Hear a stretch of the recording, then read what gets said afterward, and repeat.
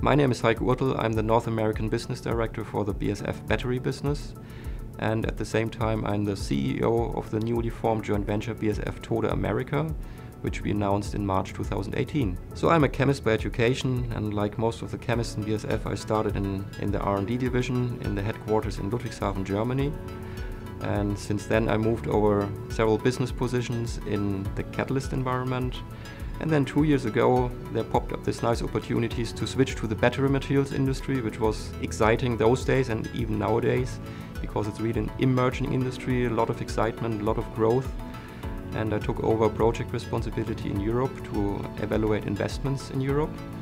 And then earlier this year, when this joint venture BASF Toda America was formed, they asked me to take over business responsibility in North America. So the biggest trends impacting e-mobility, maybe there are 3 layers we have to look into. On the one hand, you have the global megatrends. So you have the growing population, you have the urbanization, and associated with that, you have the increased energy demand of the society. So in those areas, you really have the driver for e-mobility to just improve the air quality.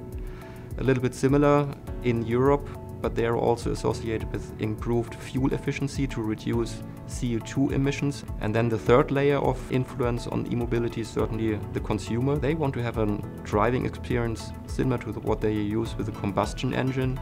So long range, short charging times or filling times, and it should be at reasonable cost. So all those factors are impacting e-mobility nowadays. So we want to be really the preferred supplier of battery materials to the industry.